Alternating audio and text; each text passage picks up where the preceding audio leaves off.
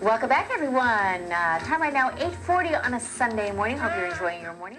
Well, a lot of people headed to Beijing, but a lot of people headed to Hillcrest as well. More than 100,000 people expected to hit the streets of Hillcrest for the annual CITYFEST.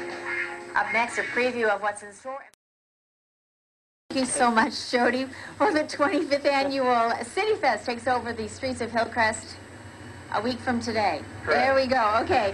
The annual event is expected to draw 100,000 people, and joining us this morning to talk to us about it and tell us exactly when it's going to take place, we have Andrew Kennedy, who's from the Hillcrest Association. Hi. Thank you so much for that. No problem. You set up a beautiful display here.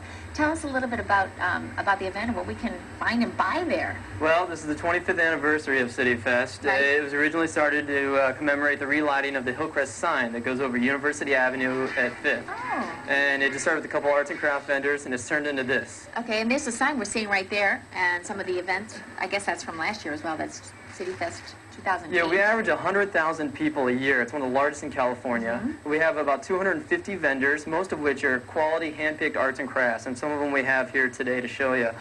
We have stuff from Column 1, this is 3D cubed art.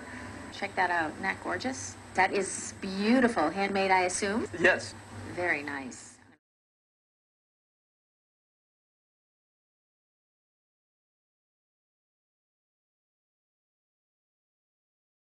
That's next week, August 10th, CITYFEST from 10 a.m. to 7 p.m. It's on 5th Avenue in Hillcrest. For more information, go to NBCSanDiego.com and click on Learn More. 100,000 people, 25 years. Congratulations. Good job. Sounds like a fun event. All right, and thank you so much. Beautiful. And with that, Stephen, we'll toss it inside to you. Rory, thanks a lot.